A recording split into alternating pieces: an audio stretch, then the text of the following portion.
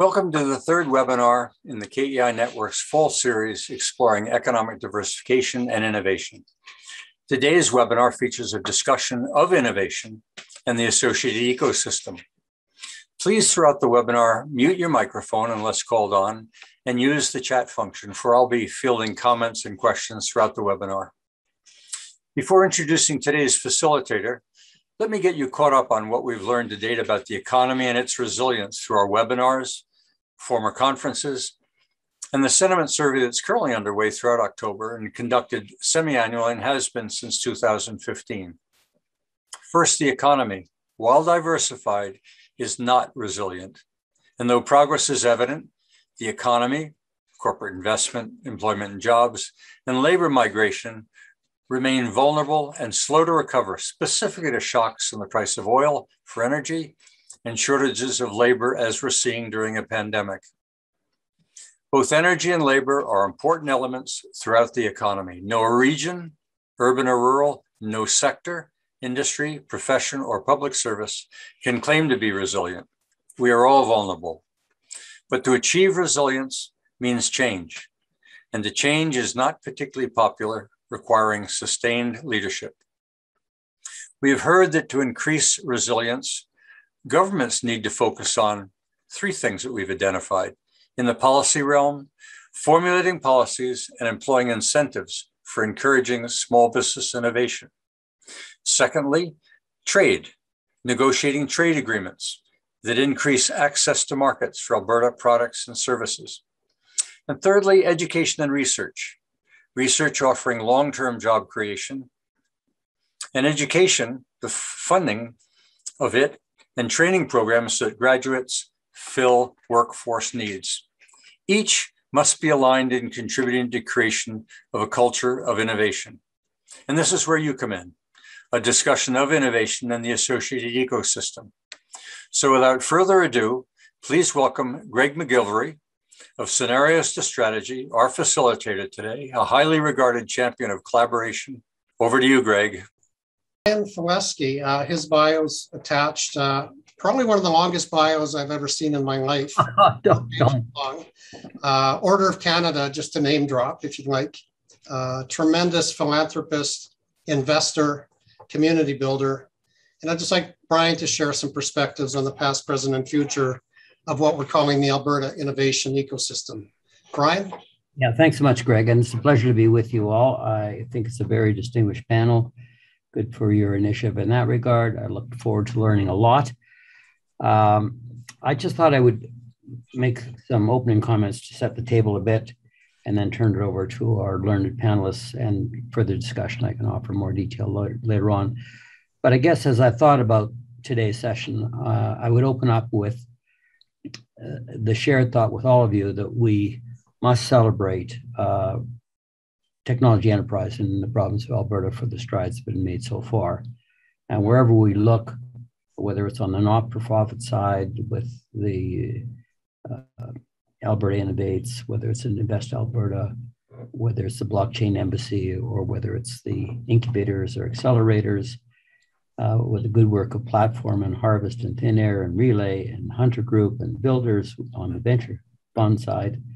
And then we've got some celebrated companies, of course, that we all know about: Benevity and Halcyon, Emphasis, Neo Financial, and the like.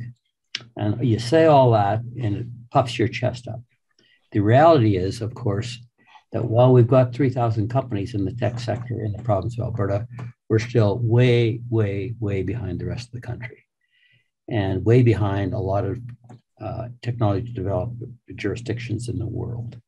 I know with anxiety, and I'm sure you have too, that whenever there's awards and recognitions across the country in technology, it's very rare that you see an Alberta company mentioned.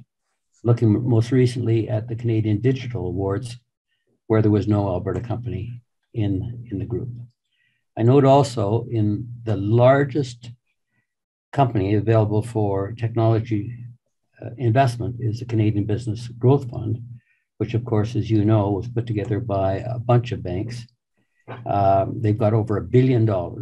They've made 21 investments thus far, not one in Alberta. And I've talked to George Roselatis, And he says, we want to get into Alberta, but we just can't see one that fits our pistol in terms of size.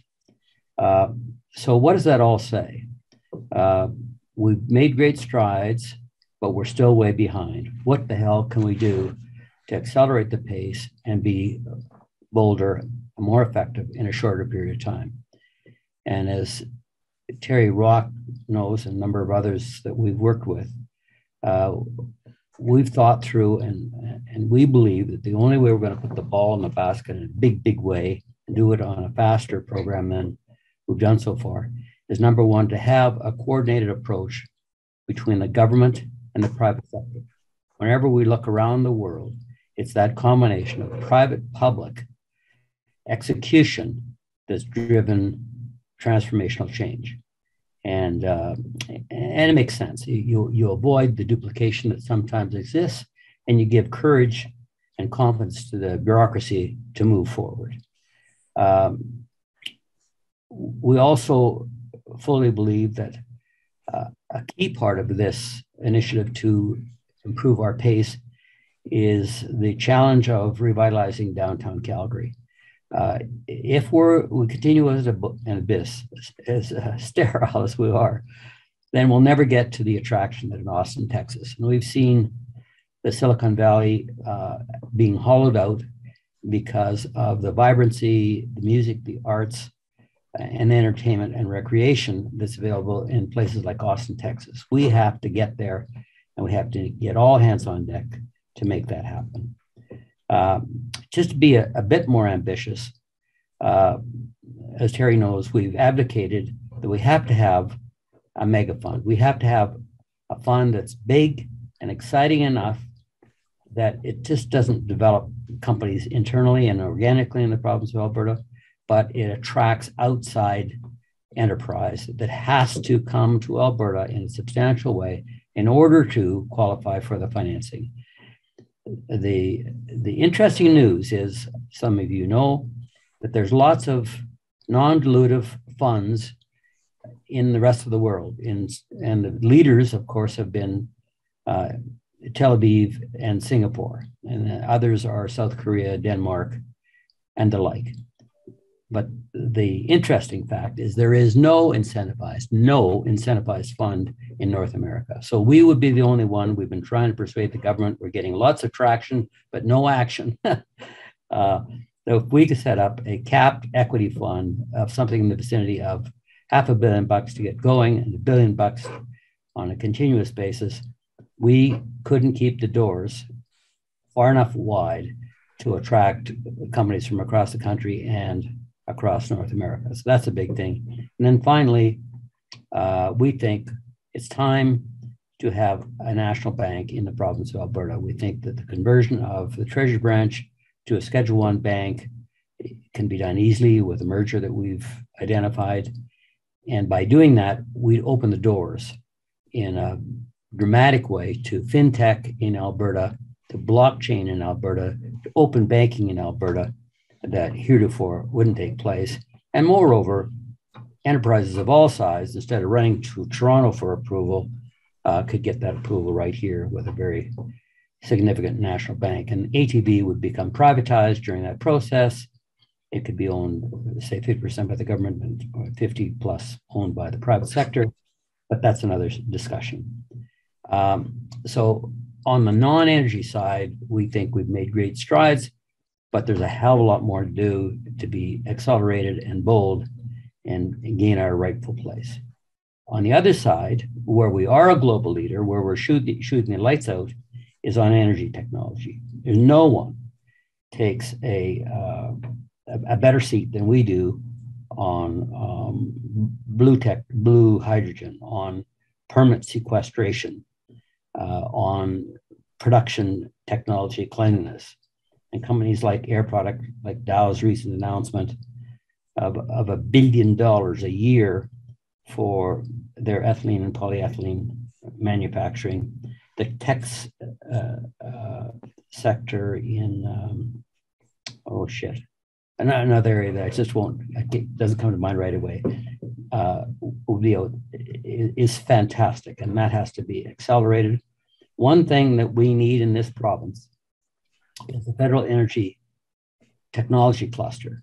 We know we've got them in British Columbia, we've got them throughout the east of Canada, but we don't have a technology cluster in Western Canada. And why the hell wouldn't it be a technology cluster on clean energy in the province of Alberta, where we have global leadership and we could use that significant financial and research assistance and support and profile from the federal government. The other thing I think the technology sector can do is really focus on securing the first award of the Elon Musk's new X Prize for clean energy. And we note as you look at his criteria that permanent sequestering of CO2 qualifies for clean energy.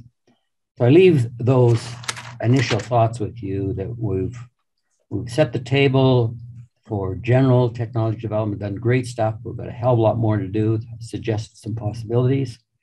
And one of those possibilities that I didn't mention that is imperative, and we discussed with Justin Reimer the other day with Western Economic Development, it is very jeopardizing and retrograde for the province of Alberta that we have a requirement for hiring talented immigrants at a higher wage scale than any other province in the Dominion of Canada. That separation was put in during the oil and gas boom days. Regrettably, our wage scales have fallen dramatically, but it still is there. And we have to hire tech personnel, as you may know, at a price that's higher than Ontario, higher than Quebec, and higher than Ontario. The shame of it is that makes it very difficult. And companies like Mob Squad and a global tech accelerator, Sean Luckendall, they're hiring people for those other provinces, but they can't bring them to Alberta because it's too damn expensive. Isn't that tragic? So I'll leave that with you. Just some opening thoughts. And thanks very much, Greg, for your hospitality and coordinating this conference, Perry. Well, thanks so much for that, Brian. I took a couple of notes on that, and that set us up for 4:45. You folks ponder this, because we're going, where do we go from here at 4:45? I'd like to turn it over to Ling Hong right now. Ling is a rock star. He's been delivering technology to the GOA and others for over 20 years.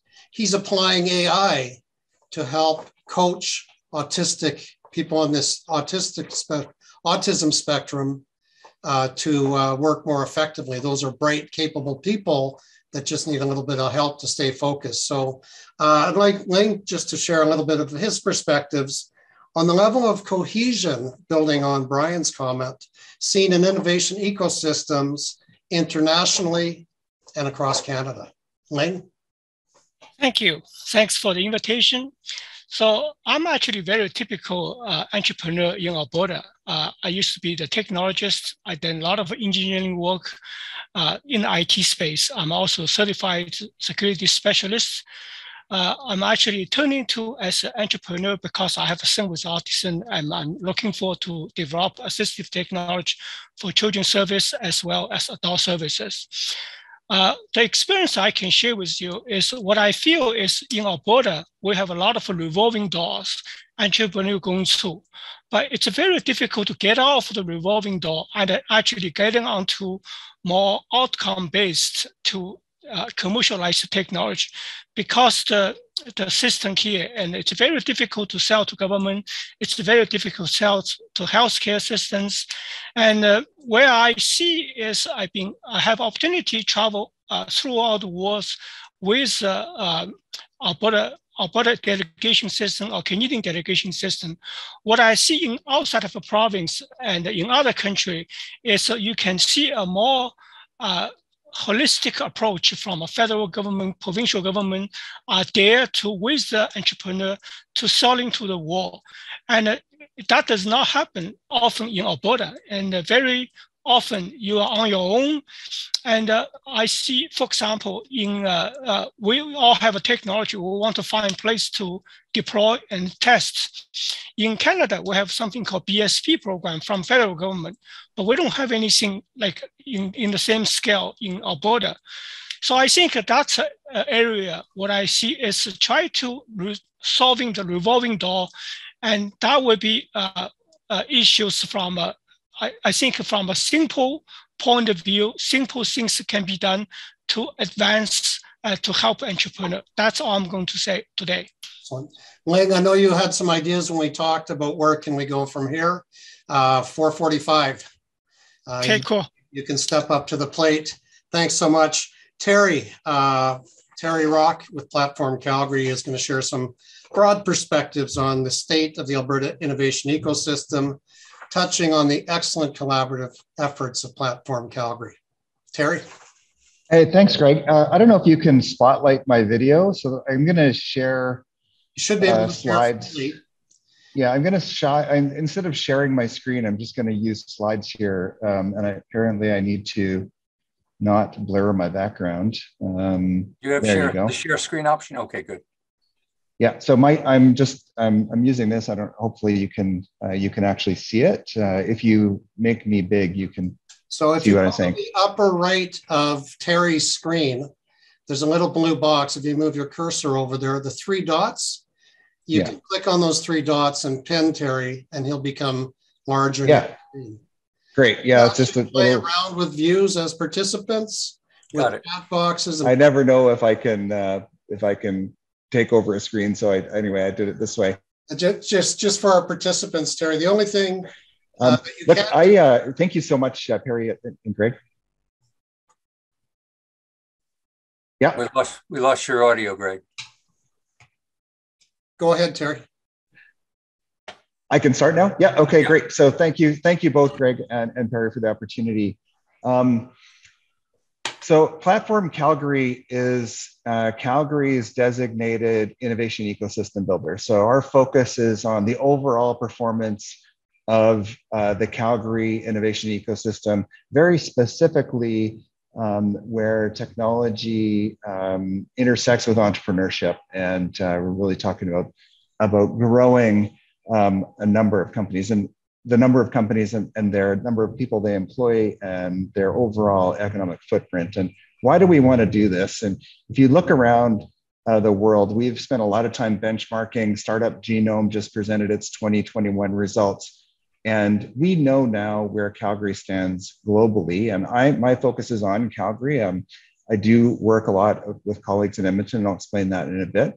And what we know is that regions in the world that have figured out that they need to put an emphasis on tech as an engine of growth and diversification are growing faster than places that haven't done that. And the question is always, okay, well, how do we do it?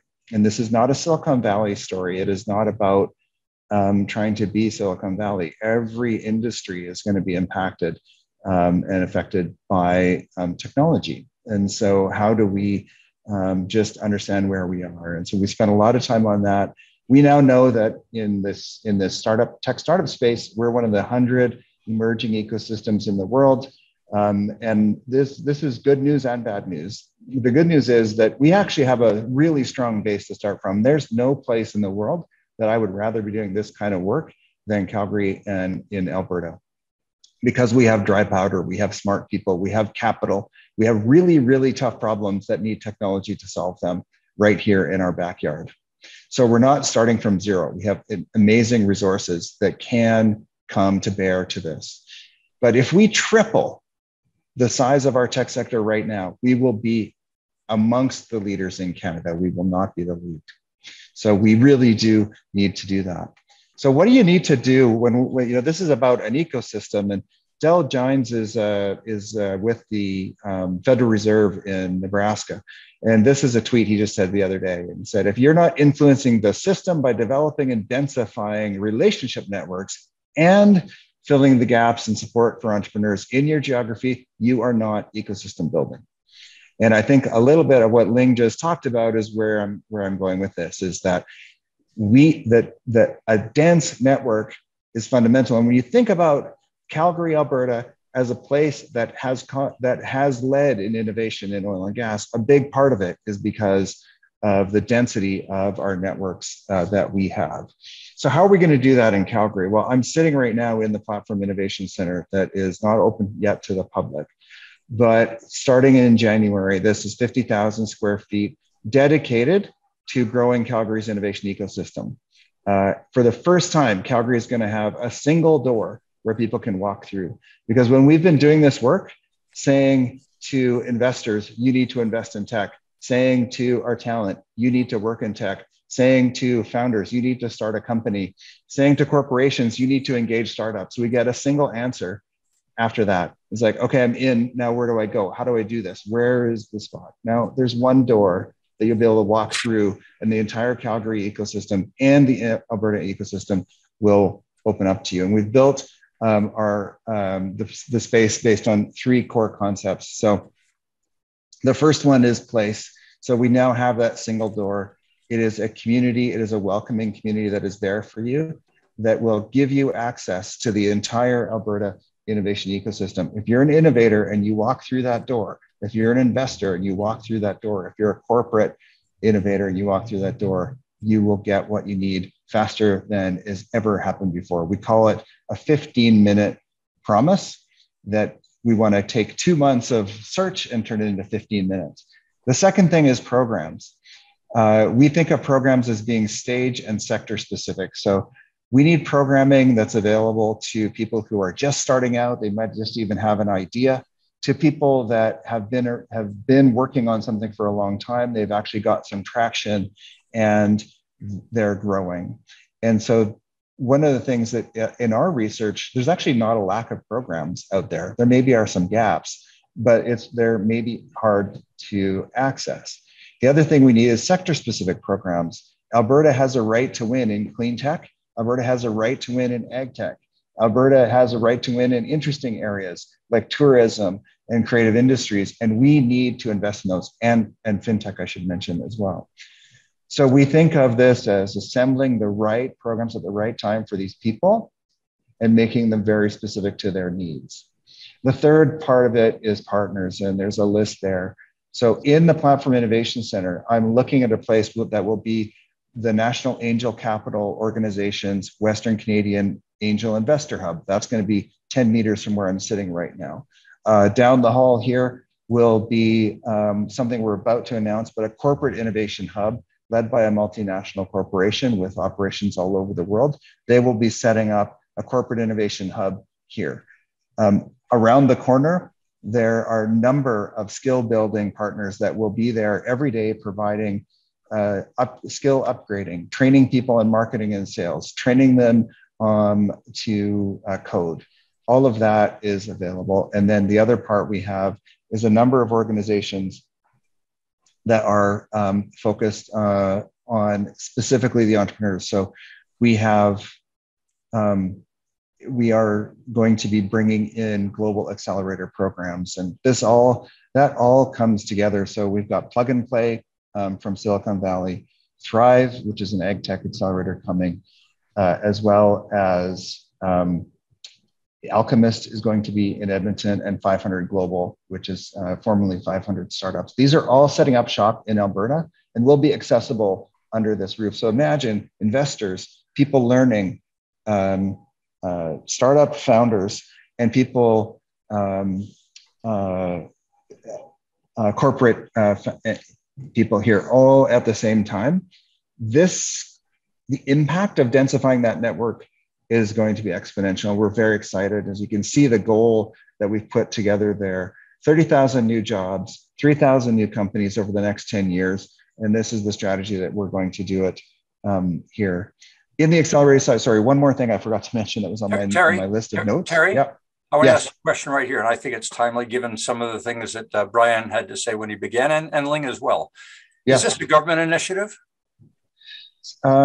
We are an organization, here, I'm just going to go back to this. Platform Calgary is an organization that is at present owned by the City of Calgary, the Calgary Chamber of Commerce, and the University of Calgary. You might know it as Calgary Technologies, Inc. We've been around for 40 years, but we are changing that structure to be member-based. So we are ultimately going to be responding to and driven by the leaders in the tech sector itself. Okay, so government and the institutions of the community helped in the kickstart, but by and large, you're building this as a community bottom-up enterprise. It's going to be everything like this that we've seen that's successful is what Brian said. It's a partnership with government. So right now we're too heavily government funded. Yeah. But we're going to announce some really interesting things here shortly. We've raised over $5 million from the private sector to come in behind us. And then we've got a number of partners that are coming in as sponsors, as well as government funding.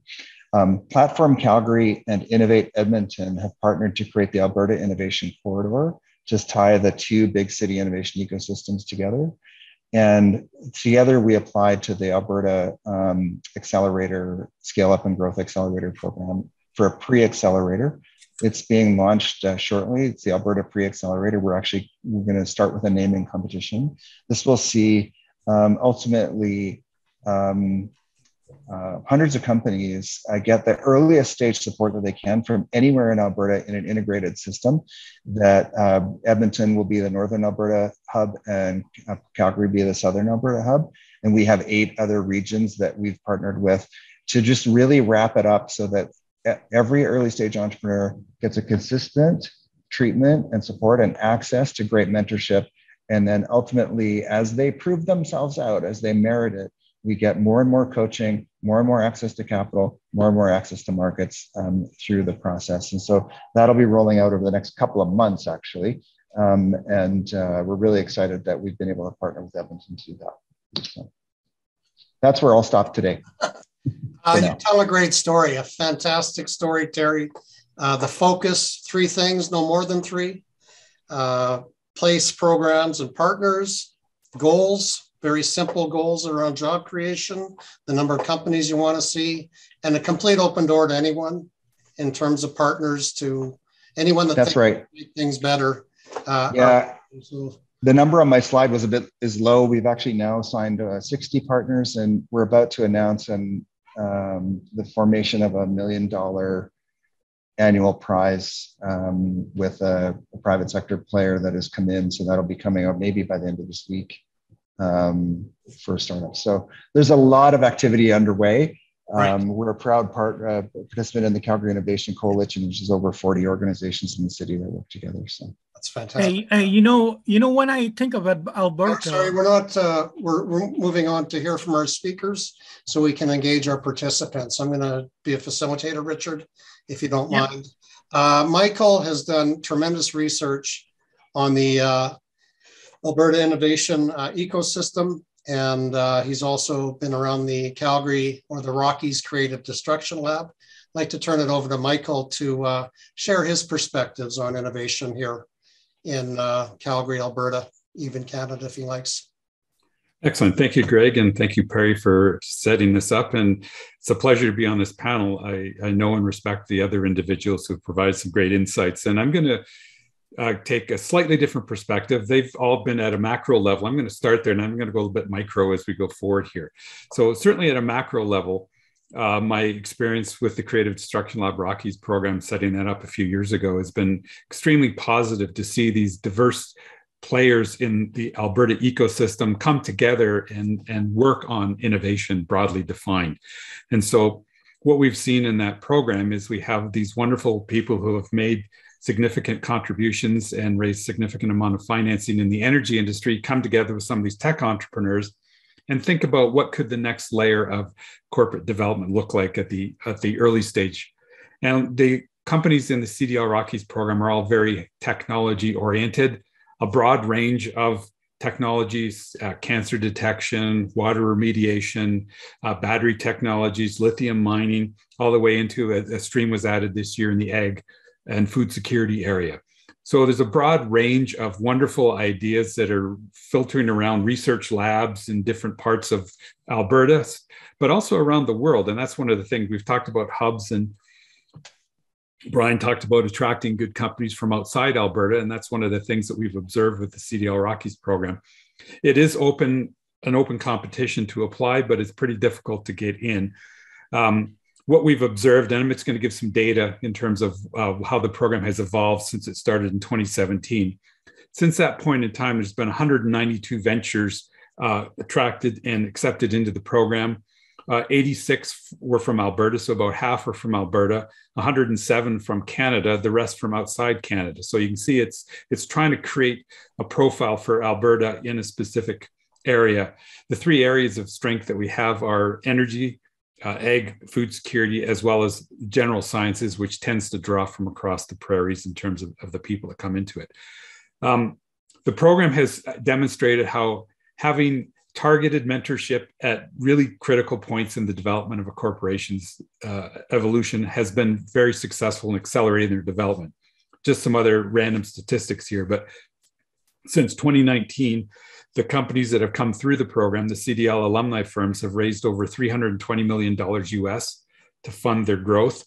170 million is in Canada, and Alberta raised 160 million. So, and then the Calgary region is about 120 million. So you can see about just over a third of the capital has been raised by Alberta, Calgary-based companies, just over half Alberta-based, but the rest is for companies outside. But we have had some companies move from where they were to set up shop here in Calgary or in Alberta as a result of this program. So that idea about reaching out and having a compelling offering to give to the world has been able to attract some pretty high caliber people to this. Now, these are very early firms. Only about a third of them are in the ideation phase. 35% are pre-seed, 22% are seed, and only 10% are Series A, that sort of later stage in the scale-up phase. So it's interesting that even with this kind of a program, we're getting a lot of traction with the early stage companies. And my research has found that one of the things that the entrepreneur has to be able to do to stay in the program is attract mentorship, because this is an up or out program. And what happens is during the course of the deliberations at the end of the day, the talented mentors that are around the table are asked, are you willing to support this company? And if no one puts their hand up, then the company is not invited to continue in the program. And if someone puts their hand up, they're willing to provide at least 4 hours of mentoring over the next 8 weeks to help that company dramatically accelerate its development. So that mentorship is critically important. And a failure to attract that means that you're not able to stay in the program. So I crunched some data. Well, the other thing that happens with the program is that these talented mentors provide feedback to the entrepreneur as to here's what you have to work on over the next 8 weeks to accelerate your business development. And it's 2 to 4 deliverables, but certainly a manageable number of deliverables. We also assign an MBA student to work with that company to help execute at least one of those deliverables. But I did some analysis of what were these deliverables typically falling into the categories. And so not surprisingly, about 2/3 of them are in that product market fit area, which everybody says you got to figure out your product market fit.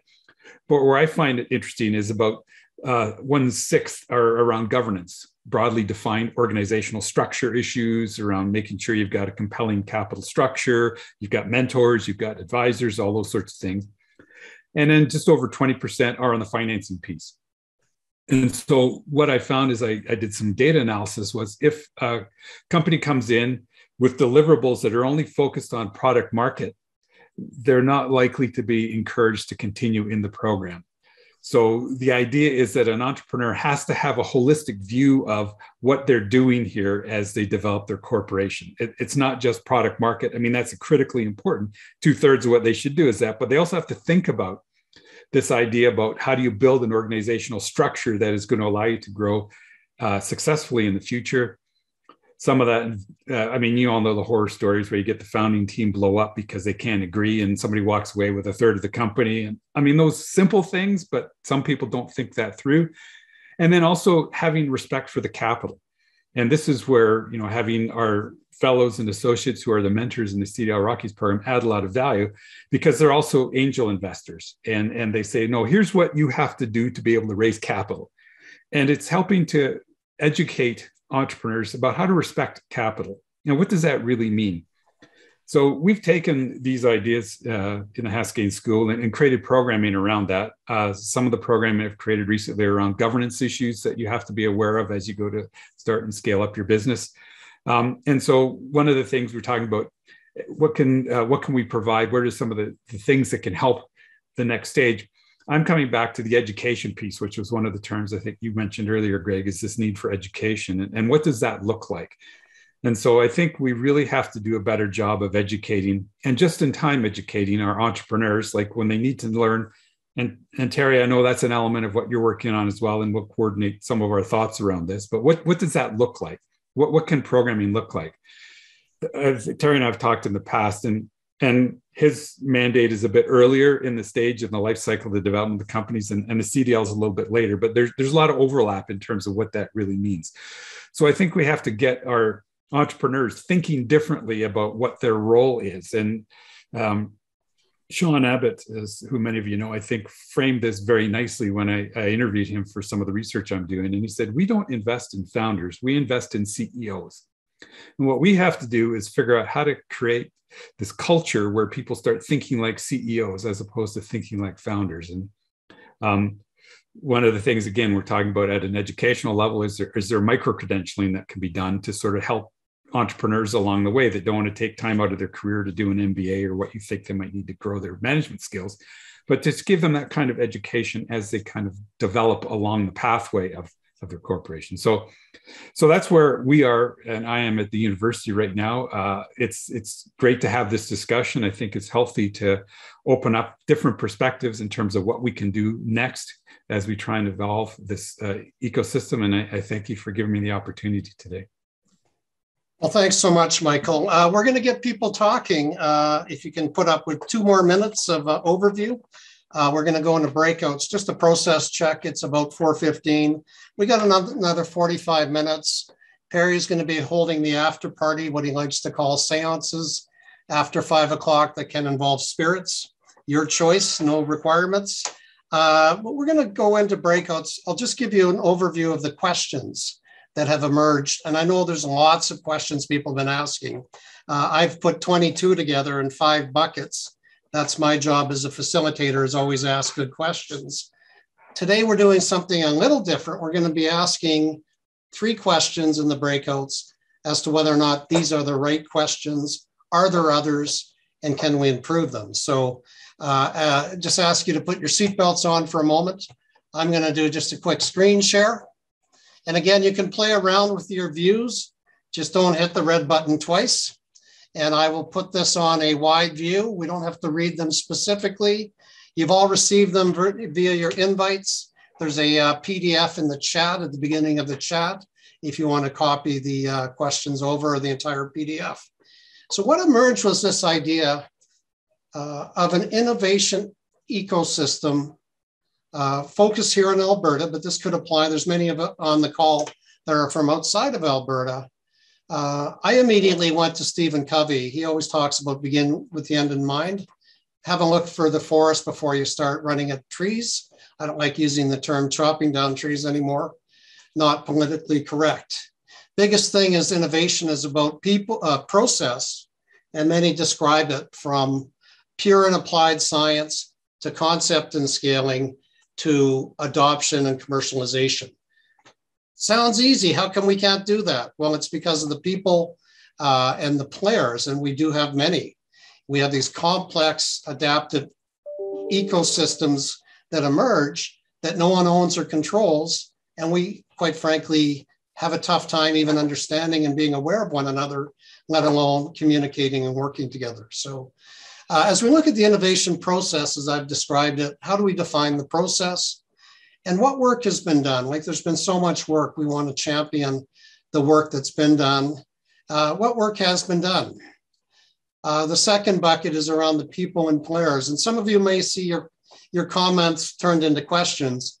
Who's in charge of the Alberta innovation ecosystem? Again, that's the process and the people. Who are the players? Who are the stakeholders? I think this is the Terry Rockism. Who are the end intended beneficiaries? Is it the public? Is it our economy? Is it different players, investors, partners? What sectors are involved? And we've touched on a few. How do dollars flow through the Alberta innovation ecosystem? And a big question is, how do we promote a culture of innovation across Alberta? Again, not necessarily answering these questions today, but are these the right questions? Are there others? What work has been done to identify the players and what work has been done to promote a culture of innovation within the Alberta innovation ecosystem.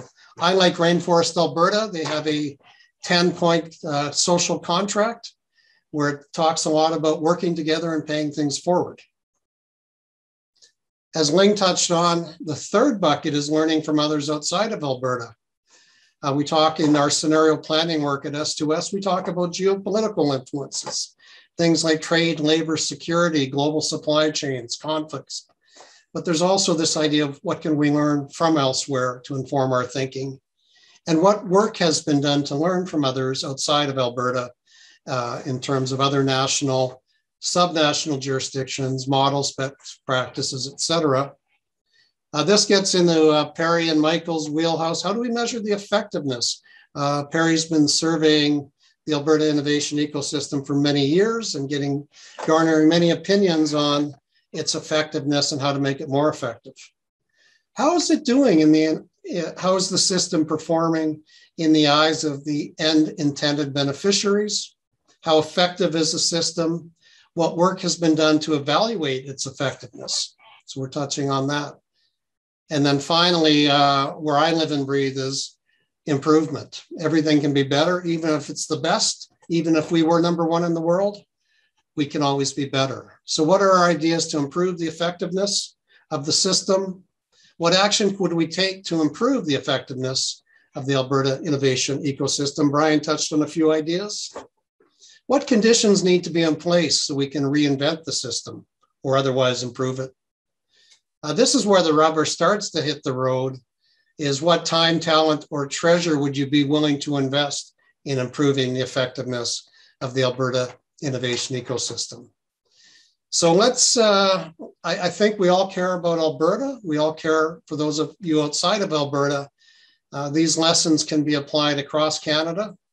We all care about a strong economy, jobs for our young people, fiscal growth so we can fund our healthcare, education, social, and other programs. So with that, I think we're going to go into some breakouts.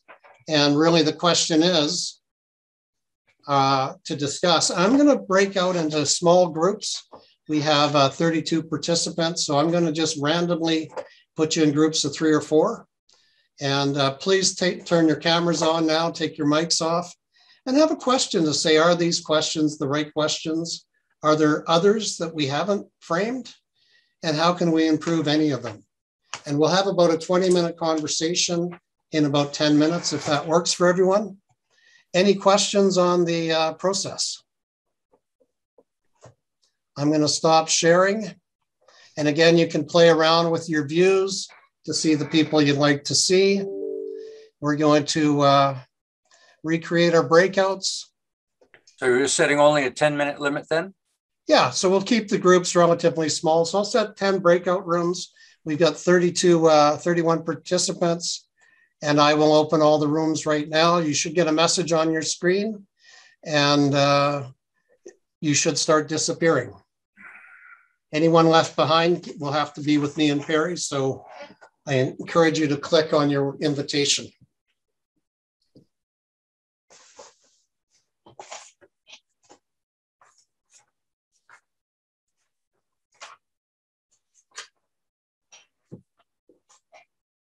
Hey, Greg, how are you? Excellent, excellent. Wayne.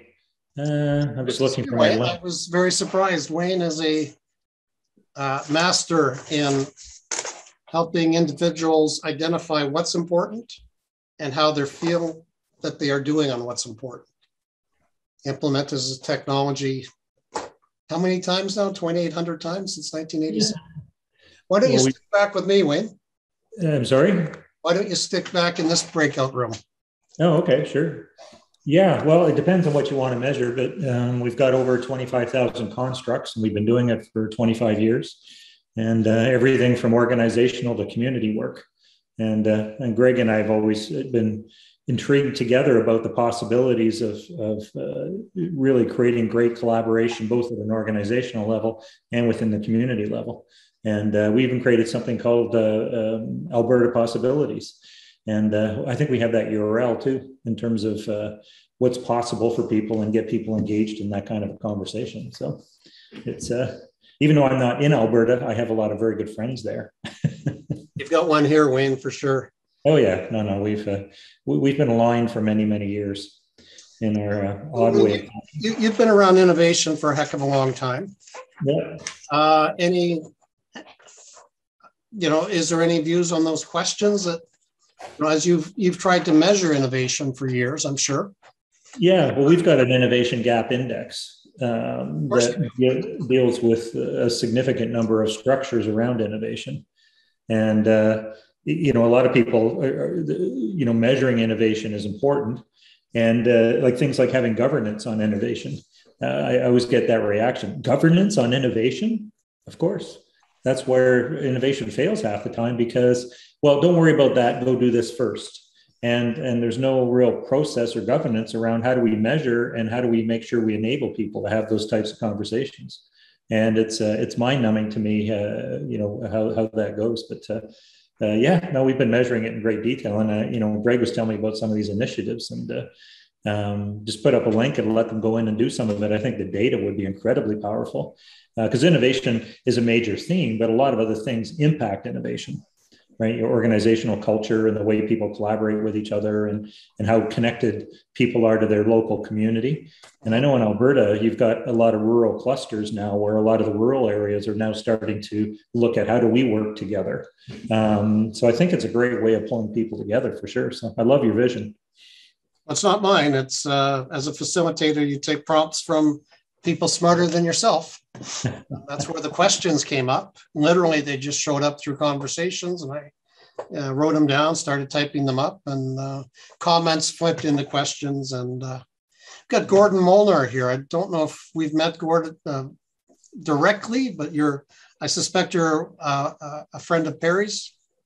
Yeah, so sorry, I just got back into town, and I just caught the end of your presentation. So I'm kind of sitting here as a bit of a backbencher, in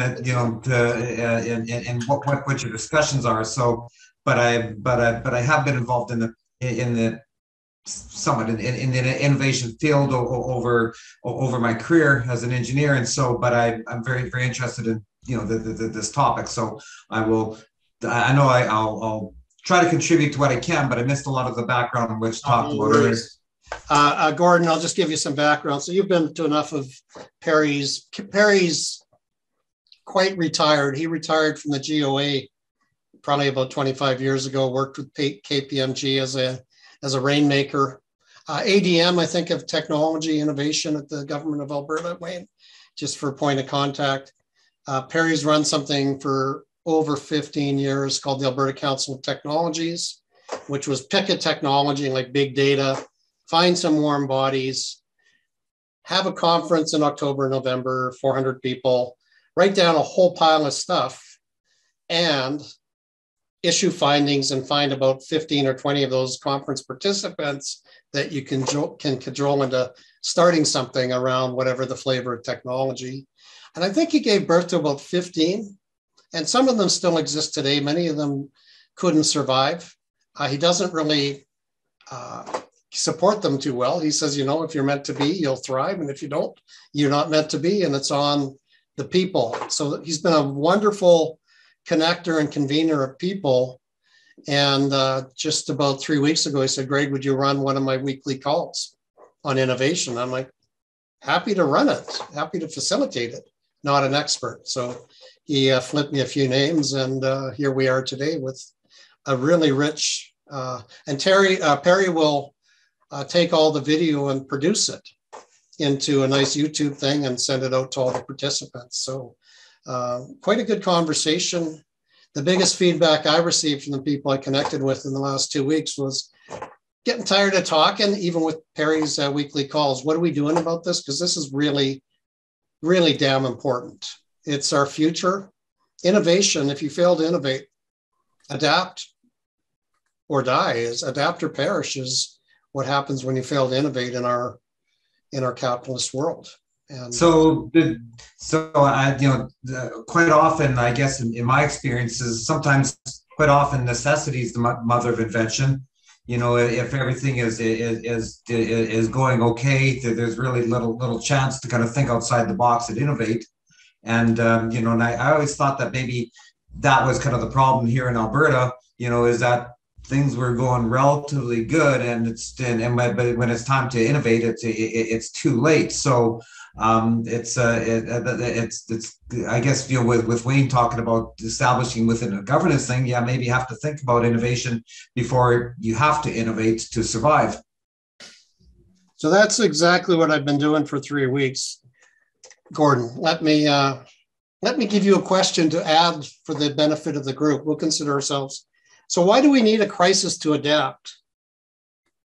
And what can we do in the absence of a crisis to improve? Like I think of the Fort McMurray forest fires, the 2013 floods in Calgary, where we went 10 feet underwater in central Calgary, and it was just a shit show. We shut down the city, and suddenly 50,000 people showed up at the Stampede grounds to team up and go and dig people out. Like that kind of latent capacity, when I think of creating and sustaining a movement, that's the latent capacity that exists in this moment. And how do we bring that out? So if you wouldn't mind asking that question as another question that could and probably should be asked. Why do we wait till the house burns down before we start rebuilding? Is there a better way? My answer is, I think the world's a complex place. None of us think we can change it. We don't own the complexity. We're just a small piece of it. We feel we can't do anything. Through collaboration and with tools like Wayne's, collaborative infrastructure that I've developed, I think we can. And you're seeing great examples with Platform Calgary. They're taking a giant leap into real collaboration. 15-minute promise to a 15-minute promise to have anyone that wants to grow a tech company in Calgary to get what they need in 15 minutes. That's walking through a door in a real building. That's pretty cool. Yeah, Greg, I've thought a lot about that too, because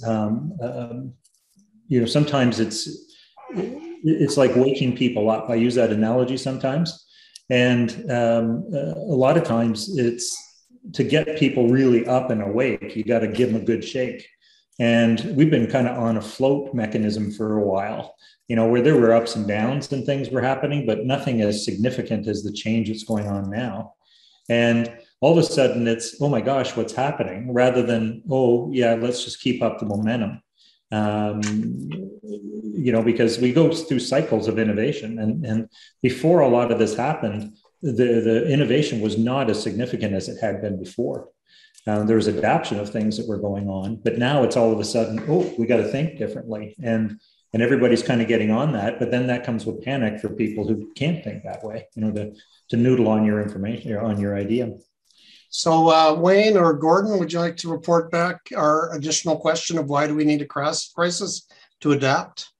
What can we do in the absence of a crisis to improve? I think that's a good addition. Not to answer, but to ask. Which I prefer not to ask it myself or add it because I'm trying to facilitate. So you want one of us to ask the question to report back why do we need a crisis to adapt? That would be an additional question that's not on the current list that we would like to add. Yeah, if you want, I can report back on that if you like. I can ask that question to the group. I think we got about another 10 seconds. Okay, looks like we're coming back. Excellent. Well, hopefully you had enough time to kick around. Our group of 3 have one question to add, which I prefer to do jump balls when we facilitate. So I'm just unmute your mic. Perry's going to work with me to, if you could use under the reaction button at the bottom of your screen, just raise your hand and lower your hand. If you have a great question to add to our list of questions, not to answer, but to add, you can put up your hand.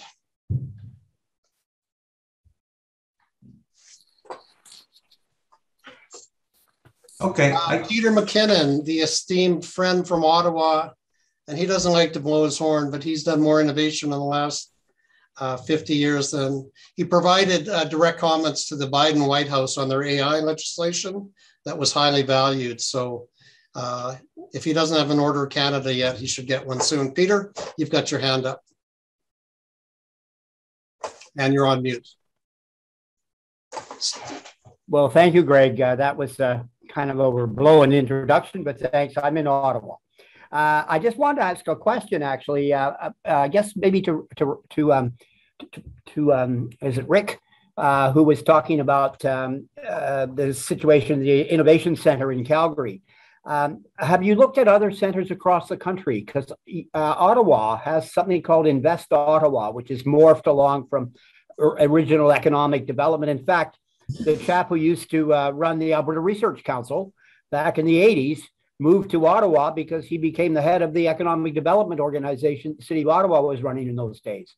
And that's now morphed into a wide range of support organizations, support capabilities, I should say, for mentoring and fostering all kinds of advice to startups and even housing them in a facilitating kind of way. So I'm just wondering if you've looked into those sorts of things as models, because I think you could learn a lot because they've already done this. So you could probably so we've studied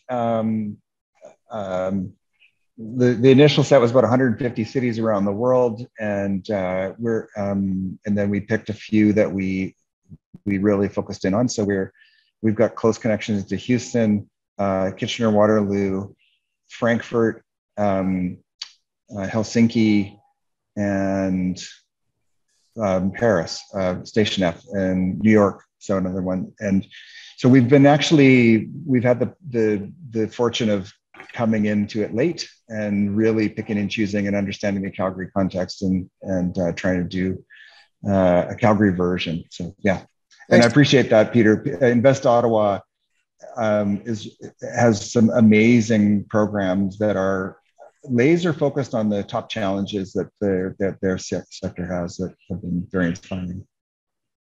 So I've got two hands raised, Guy and Richard. I would ask if you have questions to new and other questions to offer, or any way that we can improve. So I'll turn the floor over to Guy, and then we'll go to Pat Huffnagel, and then to Richard.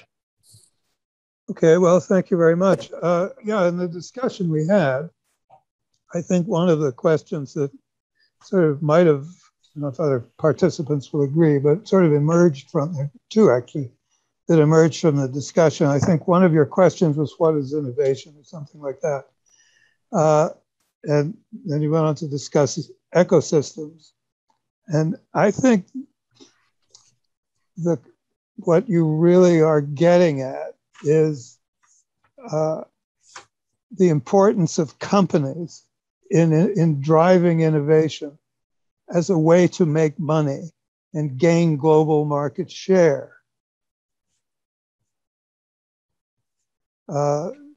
If you start at that end, it's probably easier than starting at the other end. And the other question that came up was about the role of the state in promoting scale. Excellent, thanks for that. Pat, if you let me. Sure. Thank you. And I don't recall all of the 22 questions that were put forward, so perhaps this is one of them. But I guess I'm curious about what gap are you filling? Just my little bit of work. There's a lot of sort of accelerators and trying to connect innovators with companies and that kind of stuff. And so this Alberta innovation ecosystem, I'm just curious about what's going to be different about it and what gap is it filling, as opposed to just being a Me Too kind of organization. Thanks for that, Pat. Very good question. What gaps need to be filled? Let's have a look at that. If I could turn it over to Richard, what's your improvement or your question, please? Oh, yes. Thank you, Greg. My idea is that, Alberta is sort of central to Canada in a way, in a way that it reminds me of what's happening a little bit in the southern U.S. with Texas and the relocating or the new allocating of Tesla's environment. They have the California area where they have a lot of sales there, and they relocated in Texas. For me, Alberta is a little bit like the Texas of Canada in a way. And I can see that it'd be a central place for us to encourage Elon Musk to invest in Canada into a plant, into building a vehicle in central Canada. But all this being said, I recall as a young man. Richard, sorry to interrupt. We only have about 5 more minutes.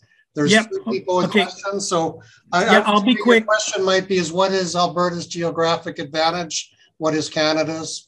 A good question. And quickly is also, what is the big project for Alberta? Sure. Quebec had the electricity. What is the project for Alberta and Canada? Thank you, Richard. Gordon, you're on mute, and then Derek and David. Yeah, am I up? Yes, please. Yeah, I guess probably from our breakout group, I guess the question is, why do we need a crisis to have to innovate? And I suppose that comes from the old cliche sayings that necessity is the mother of invention, or if it's not broke, don't fix it. So I guess that is the question. Why the crisis? Why do we have to wait for the crisis? Excellent question. Derek Ireland, another friend from Ottawa. Yeah. Great to have an ex-Alberta perspective.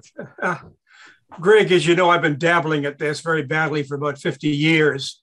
So there's a degree of cynicism. But my additional question would be, who is aware of a location like Alberta that replicated a success story elsewhere and actually succeeded at it?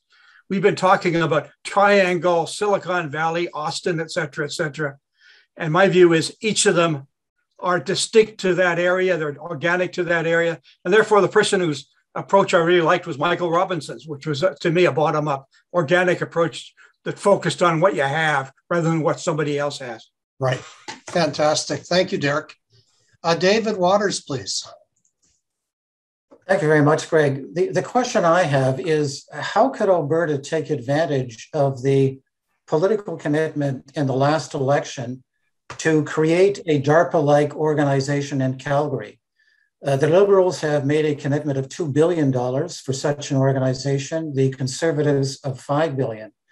Is there, in fact, an appetite to try and help the federal government structure the nature of the DARPA-like organization that might be located, let's say, in Calgary? And of course, this could be something that focuses on energy and clean technologies, so it actually responds to a variety of the capabilities that Western Canada has. So that's my question. And David, just if you could give us just a 20 or 15 second, what is a DARPA like? How do you qualify that for all in the audience? DARPA is an organization that was created in 1958 after the Russians launched Sputnik that has created the internet. It has created GPS. It has created a range of dual use technologies that have military and then civilian application. It has been replicated in a number of countries, including in the US, and again, focused on energy, which to me might be the relevant circumstance for Calgary and Alberta. Excellent. Thanks for that, David. I'd just like to let anyone that's got Alberta on their driver's license, we're being shown up by a bunch of people in Ottawa. So David, Stephen Fanjoy is up next, and then we'll get to Ian Denny.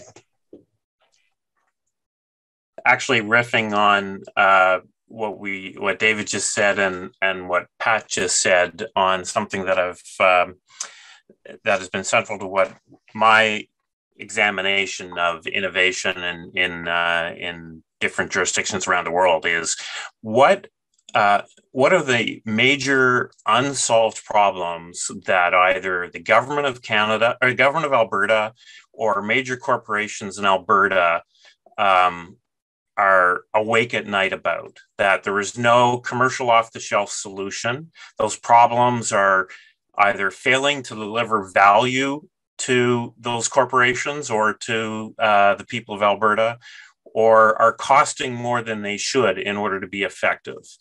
And how can an innovation strategy in Alberta basically tap into innovators to help solve those problems?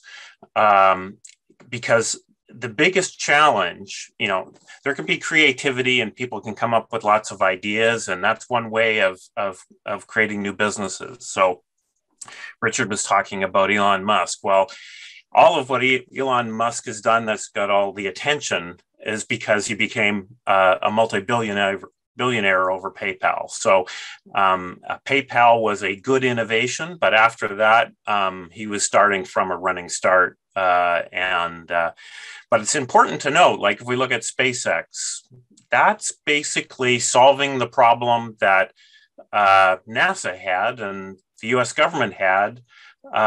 They want to build space commercialization and science, but they're not very efficient at doing it. So they're contracting out. So I would say find something that native corporations to Alberta or the province, that's an unmet problem. And how can you tap into the research community, tap into the entrepreneurial community, tap into the investment community to solve that problem? And if it's a problem that can be replicated in other corporations and other jurisdictions around the world, then you've created a global industry. Stephen, is that not what the federal government did with innovation clusters? Are you simply recommending we develop an or several innovation clusters in Alberta? I wouldn't, in my observation, I've never seen Canada do this ever. Yet it's called, the formal practice is called procurement of innovation. It arguably emerged out of the Small Business Act in the US. But basically, if you look at US and Silicon Valley, what really started there was government saying we need things. And mostly it was driven by the Cold War and the defense industry, but everything that they produced ended up having dual use. But like look at Israel. I put a link there of an article I read today about the program in Israel, which links government, unmet needs, academia, capital, and entrepreneurs. That's great advice, Stephen. Anyone can go into the chat and copy the entire chat or any piece that they like. We're going to move into, just have my alarm go for our 4:45. If people can start thinking, we're going to hear last from Ian Denny, who is the guy that's forgotten more about innovation than I ever knew. Very good friend, also someone I respect tremendously. He's got an MBA. He's been working for outfits like Synovus in the past, applying like Russian innovation systems that they developed through this Cold War, different technologies. But as we hear from Ian to take us home and wrap up on our engagement piece, I'd like each of you to think about one idea about where we can go from here. I'd like to build on Pat Huffnagel-Smith's idea of, where's the gap for us, at least here in Alberta? And so start working that question as you hear from Ian, and then we'll be wrapping up just a little bit before 5 o'clock. So Ian, please say something profound.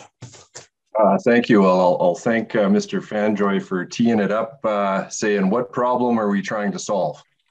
So innovation and solving problems is really cruxed in what problem we're solving.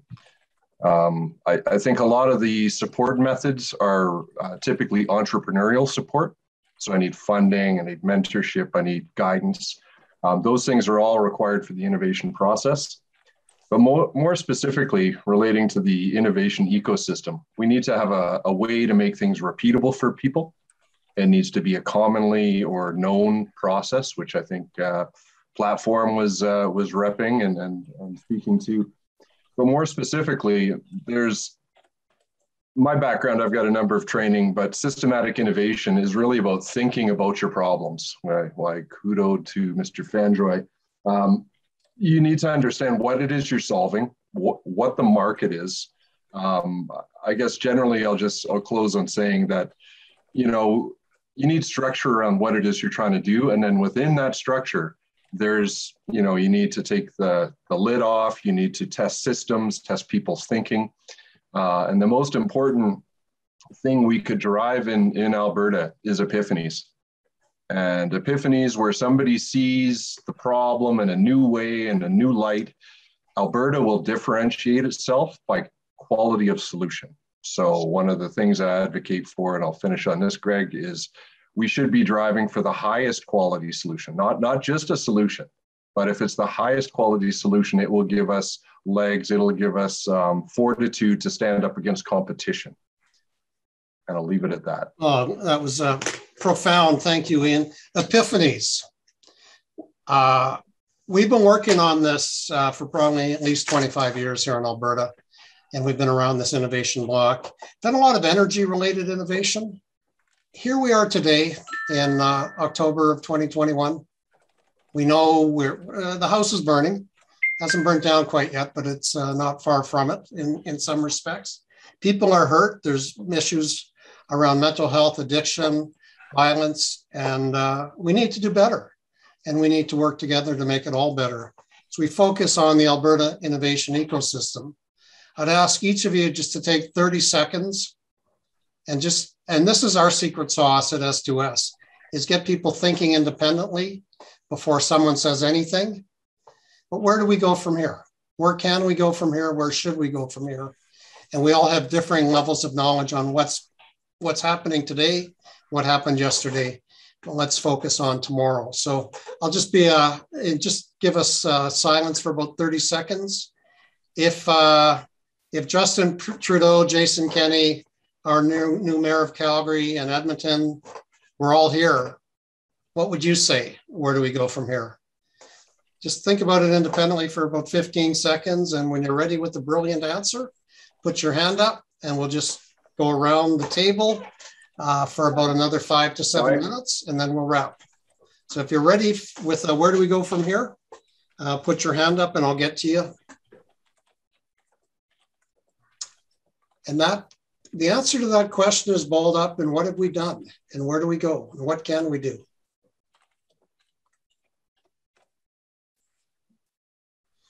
Take a deep breath. Let the field do the work. I'm a big quantum mechanics guy.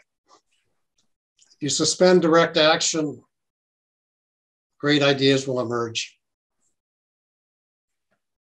I'm going to go back to one of our speakers first, Ling Hong, and then I'll go to Yogi, who we haven't heard from, David, Peter, Doug, and just put your hand up when you're ready to talk. So Ling, you've got the floor for 15 seconds. What we need is not just one sessions. We all talk about, we go home, feel good, have a drink and forget about. What we need is a structure for us to moving forward. Whether we'll continue this discussion, voice this, and they engage people like Terry and other peoples. We need a structure. How do we do that? Like tomorrow morning, I need to talk to someone. Who should I call? I think that is a burning question for many entrepreneurs. Yogi, thanks, Ling. Yogi. Thank you. I guess what I'd throw out there is, do we need government? I see the example of DARPA, which I really like, thrown out, and it was triggered, as was stated, by a crisis. So maybe all we need from government is to declare a crisis to focus everyone. And perhaps we don't need that much money. There may be enough funding and enough talent to not worry about money. Excellent. Doug McClellan, please. I guess my view is the thoughts today are net zero. Even our new mayor has talked about a climate crisis, but the whole talk of the day is about that. And how do we assist getting there with new and national ideas? I have a bunch, but the idea is we need to be working on things that the public perceives right now as a crisis. Fantastic. Good to see you, Doug. Wayne, we haven't heard from Wayne Clancy, who's a technology wizard from Ontario. Yeah, I think when it comes to this dependency on government and innovation to fund things, we see the biggest challenges or the biggest opportunities are engaging larger numbers of people. So don't keep it isolated to organizational boardrooms, to work teams and everything else. How do we engage the citizens and the public? Because the citizens are the employees. They're also they're consumers, they're voters, they're all those things. And there's so many ideas once we tap into their way of thinking as well and help. And technology today allows us to do that. And sometimes the most innovative thoughts and the ways of supporting innovation occur when it comes from an unlikely source. And we found that some of the greatest things are just engaging everyone in the process and helping them understand. And we also get more buy-in and ownership and support of what's going on when people feel that they're a part of that development. That's fantastic, Wayne. Thanks for that perspective. I've always said there is only one taxpayer, and it is us. So, Peter, please. Peter McKinnon. Thanks, Greg. Well, I'd be quick on suggesting that Alberta should play to its strengths, which is obvious. We've said a lot about what I'm about to say, but I've got to, in terms of organizational things, I think Alberta can contribute to reducing the impact of climate change with new clean energy. And I suggest hydrogen. This is no particular order, but these are just examples. Hydrogen, synthetic fuels, and small modular reactors, and even using the small modular reactors to perhaps do the conversion of water through electrolysis to get hydrogen, or through the petroleum patch to get the hydrogen, as well as sort of synthetic fuels. Thank you. Thanks so much. David Waters, please.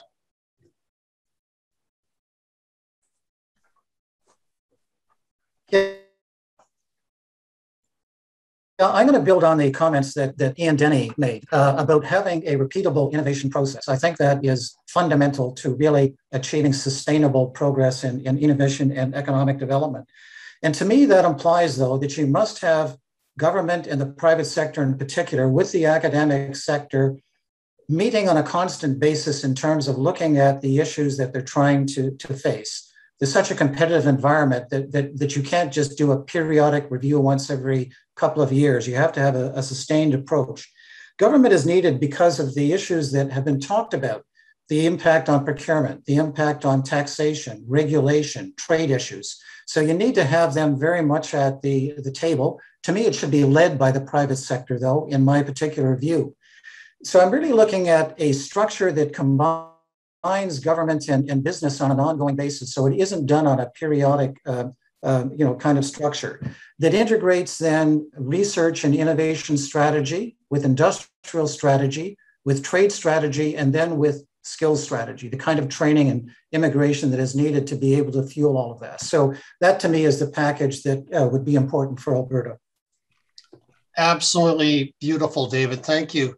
We're winding down again thereafter. I'd like to turn it over to Perry in a minute or three. We've probably got room for two more hands up. I'd like to turn it over to Guy and hear his brilliance. Well, tough group to follow, actually.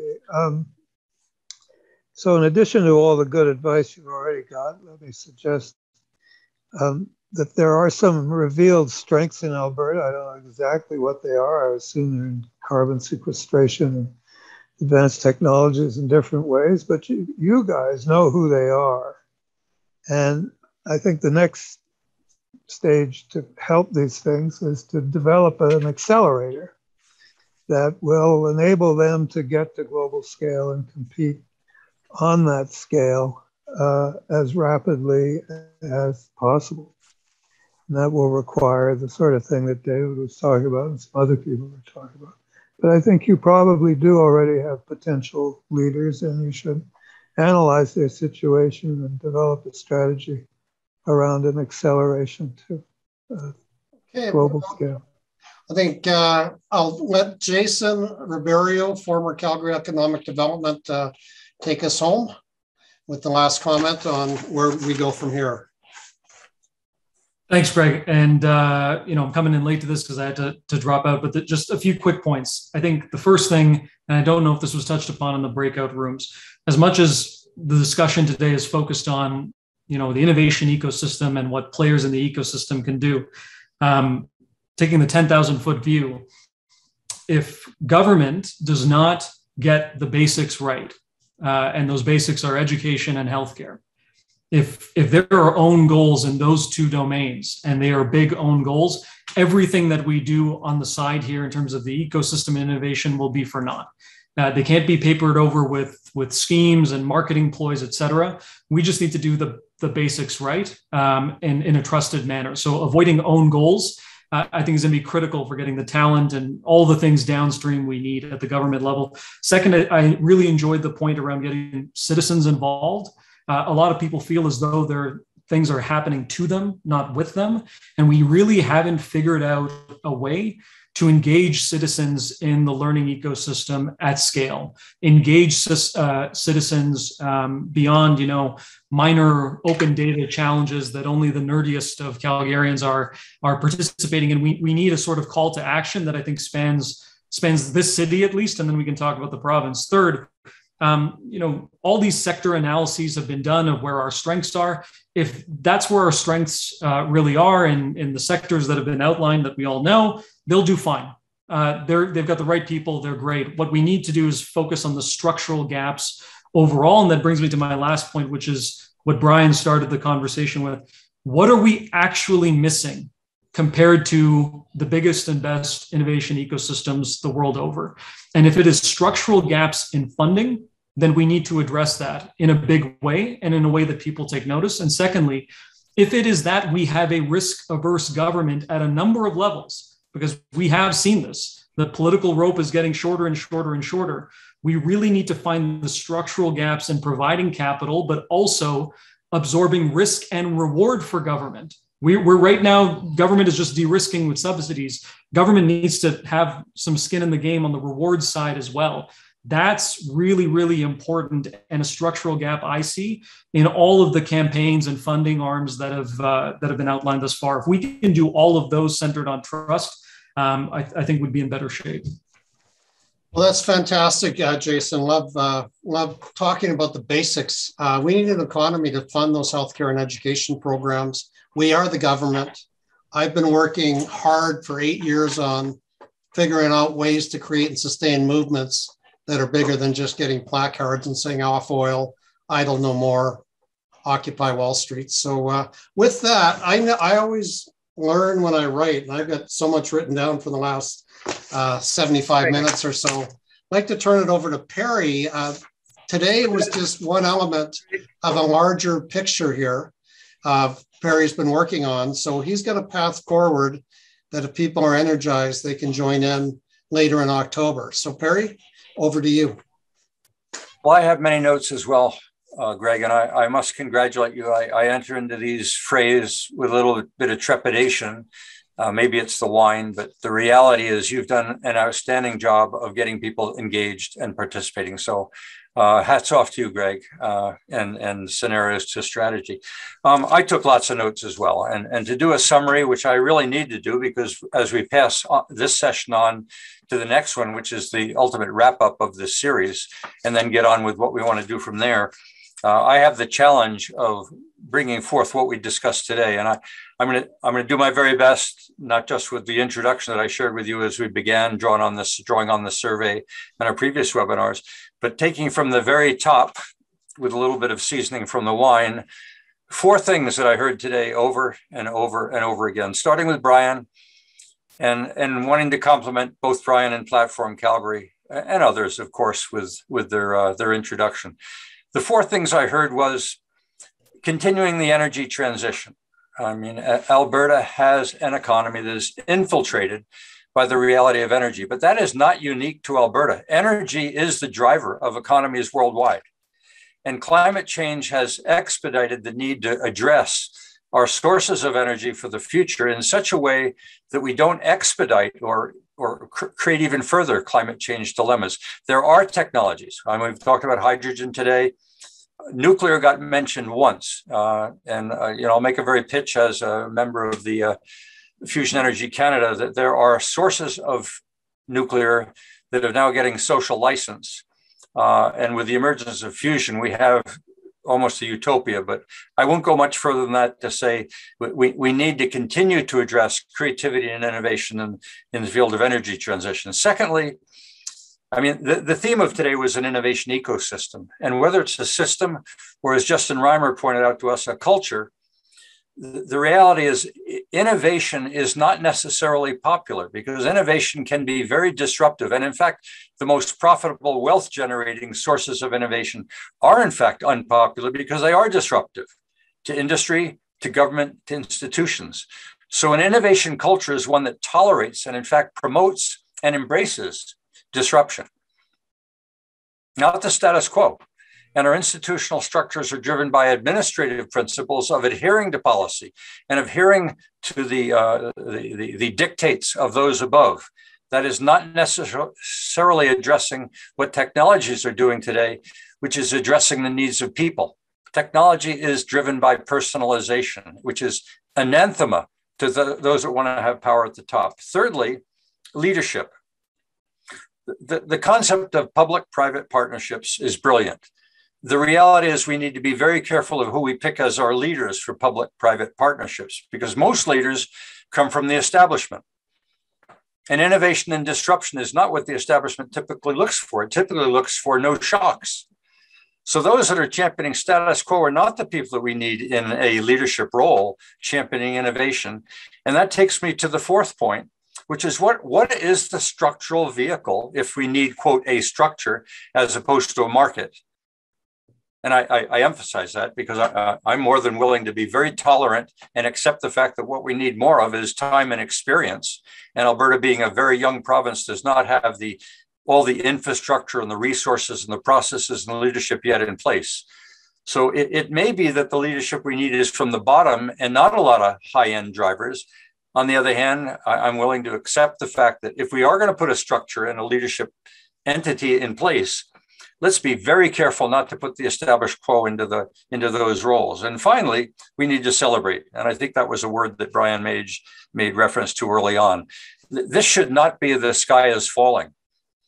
This should be the opportunity to be shaping the future, not necessarily for the globe, but for mom, pa, for Marimbi, and those who in Alberta care about its future. The leadership must appeal to the energies of the baby boomers that are passing on $1 trillion for the future and encourage them to invest in Alberta as opposed to giving it to Ottawa or their broker in Toronto. We need to celebrate progress here in Alberta. We need to celebrate the role we can play in the world at large, but we need to recognize that a fundamental driver that we should not be afraid of is creating wealth. And there are institutions in our province that rail at the concept of creating wealth. They want to create social justice. I think they can go together. And there is one of the challenges of Leader for the Future. It's now 5 after 5. Raise your hand if you'd like to stay around for an after party. Other than that, I think you can bring this to a close, Greg, by clicking your finish button.